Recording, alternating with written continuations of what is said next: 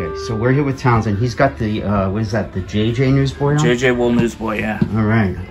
So tell me, give people a little background in case they don't know the difference between like the Big Apple, the JJ Newsboy, and the Dockside Audi. Okay. How would you describe them if you were trying to just break it down to someone real simply?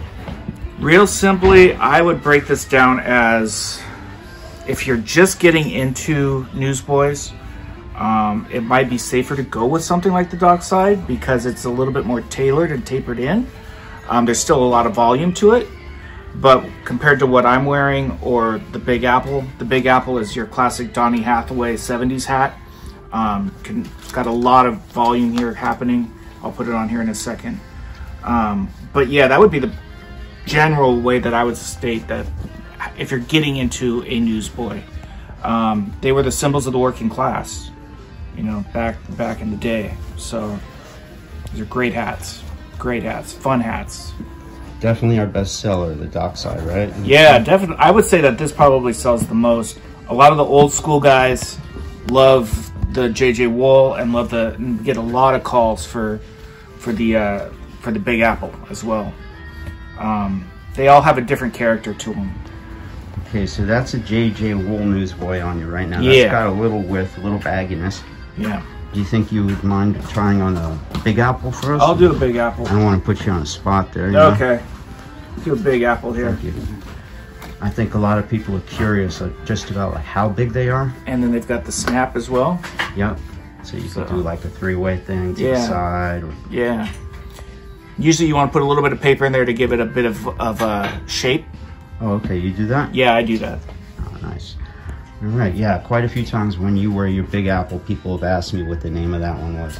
So this one's not on our website, I don't think, is it? No, I don't think these are on the website. Yeah, you have to call 1-800-622-1911 or email us, info@jjhatcenter.com, and ask for the Big Apple. We'll let you know if we have it in stock, right? Yep, yeah. Absolutely. All right.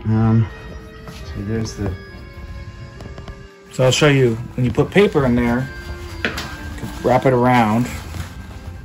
Oh yeah, that's old school. Yeah, it's the real old school way. That's like the old men do it, like yeah.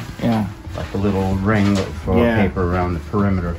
Yeah, that's kind of what I kind of prefer, just to keep the shape. But sometimes I just like it super baggy, you know, depending.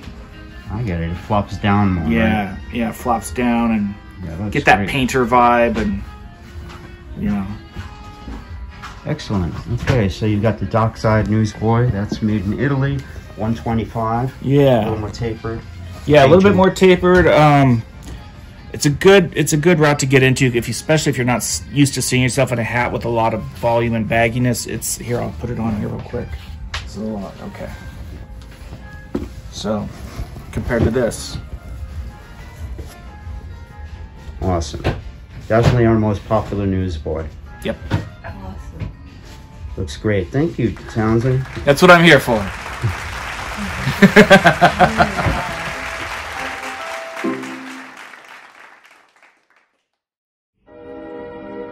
And now, folks, it's time to say goodnight.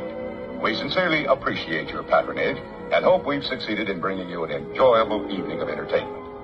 Please drive home carefully and come back again soon. Good night.